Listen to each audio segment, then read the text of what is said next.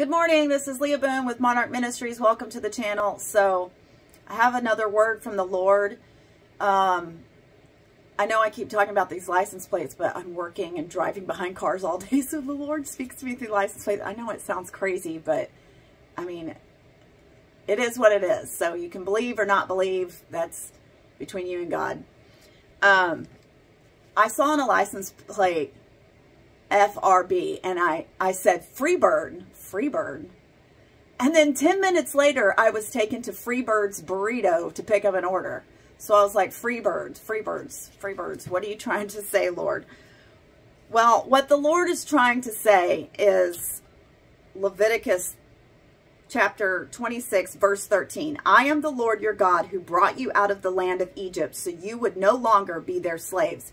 I broke the yoke of slavery from your neck, so you can walk with your heads held high.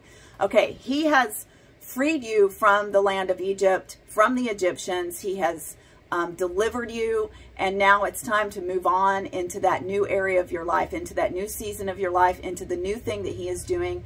We're moving into a new season, and he's saying you're going to be free. You're going to be like a free bird in this new season. You're breaking free from these things that have held you back, these strongholds, these people that were holding you back. You could be physically moving to a new location. You could be breaking free from strongholds in the spirit.